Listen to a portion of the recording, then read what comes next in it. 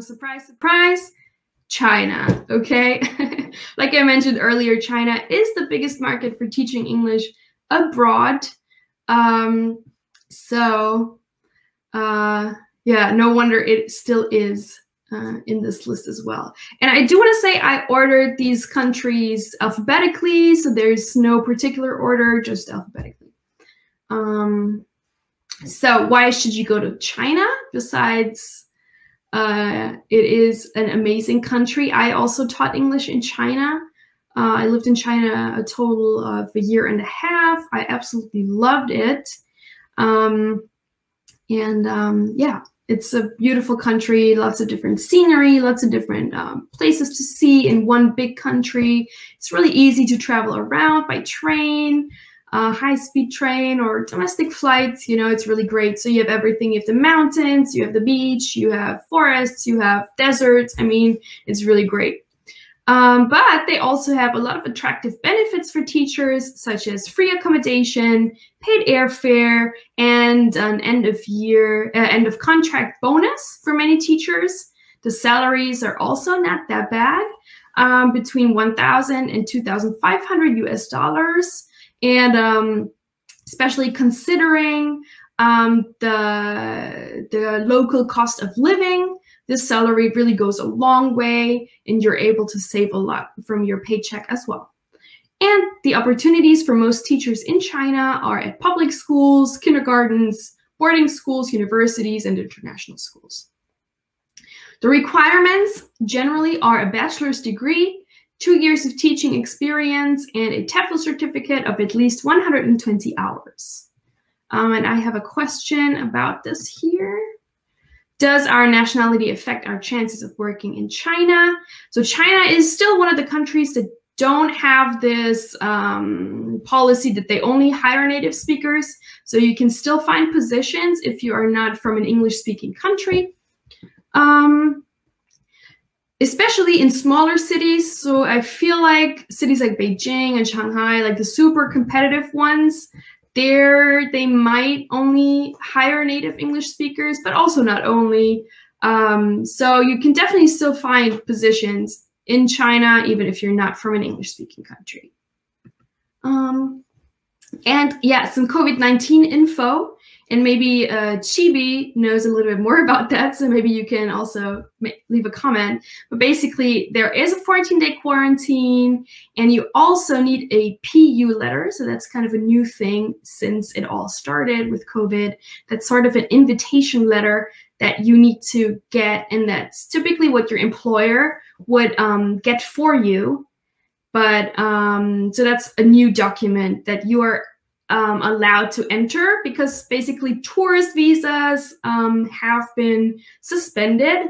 So tourism doesn't really happen in China right now, so they're not really letting people in on a tourist visa. So in order to get your work visa, you need this PU letter. Yeah. And that's about China.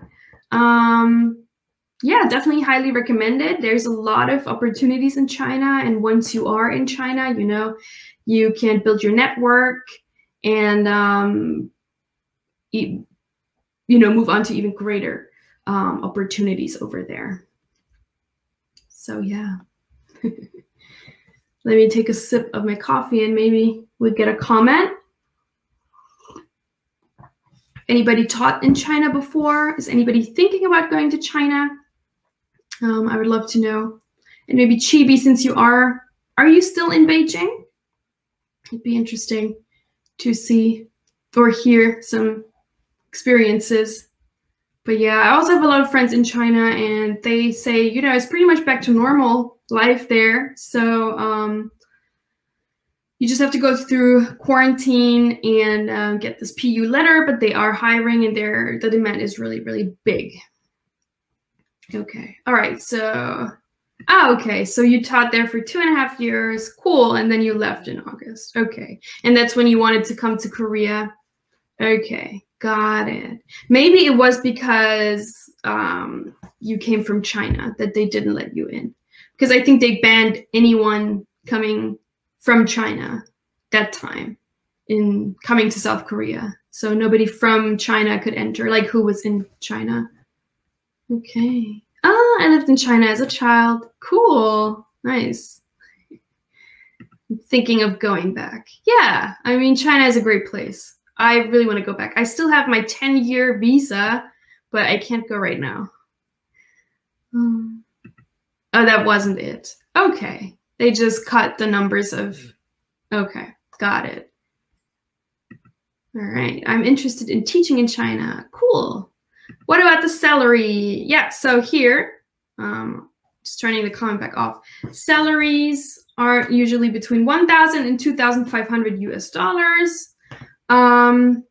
This always depends, you know, on your background, your experience, your qualifications, and what type of school you work at. And like I said before, the local cost of living, really, because it's so low, your salary will go a long way. All right. Oh, hi. Thanks for tuning in. I remember Jamila, right? Because I always said Jamila. Okay, could you post a website for the English course, please? The basic one. I see different TESOL courses. Oh, cool. So I mean, I think you mean TESOL courses, but TESOL is cool too. Yeah, so the basic one, sure. Let me get that link for you. 1 second. So that's basically the 120-hour course. That's sort of the basic one to get. And from there, you can build on with other qualifications, like additional qualifications, also from ITTT, and additional specializations and so on. So I'm pasting the link right now to the 120-hour TEFL course for you. Okay. All right, this is a great question. How much Chinese would we have to know to teach English in China? So this is a question that we always get a lot. Do you need to have to know the language of the country that you want to go to and teach in? And the answer is no. You don't have to know the local language because you are going there as the English teacher. So when I came to Korea, or also before that, I taught in China. I did know Chinese because I studied Chinese in school, but it wasn't necessary in my job. Everyone at the school speaks English, and you're supposed to only speak English with your students. But yeah, it helps, like Chibi says, yeah, it helps a lot. It helps a lot, like in your daily life, for you personally, for getting around. And, you know, maybe getting rapport with like your boss and stuff like that if you know a little bit of the local language.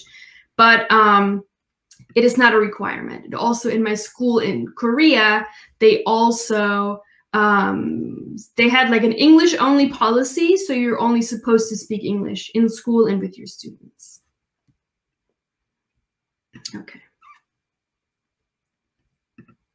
Okay, Leslie's asking, is there an ideal age employers look for in teachers or age range you should be in? For China or in general? So China has a retirement age, I believe it's 60. So if you're over 60 and you want to go to China, it might be problematic. And it also kind of depends on, you know, the individual school, the employer. Basically, there's this thing where for younger teachers, they kind of prefer, for younger students like kindergarten, they prefer like younger teachers because they think they're more energetic, they have more energy to handle the little kids. And then for older students or adult students, they would prefer older teachers. But this really depends on, you know, the individual school and your experience and all this stuff. So, okay. Hi, Leighton has a question. Do they accept people of non-native teachers who have sufficient skills? Yes, I just mentioned that a few minutes ago. They do in China. They do hire people from anywhere. There's no particular law or rule about that. So if you have your TEFL, if you have a bit of experience perhaps, if you have maybe an English proficiency certificate, then you can definitely get hired. And I highly recommend you tune in on Tuesday, Lighten, for my colleague Lisa's live. She's a non-native English speaker, and she has taught in China, and she's teaching online, and she knows a lot about that, and I think this would be really interesting to you. Thanks so much for watching. We are ITTT, the leading provider for TEFL and TESOL training courses. If you like this video, please subscribe by clicking the button down here and click on any of the videos here on the left for more interesting teaching tips for getting certified to teach English abroad and online.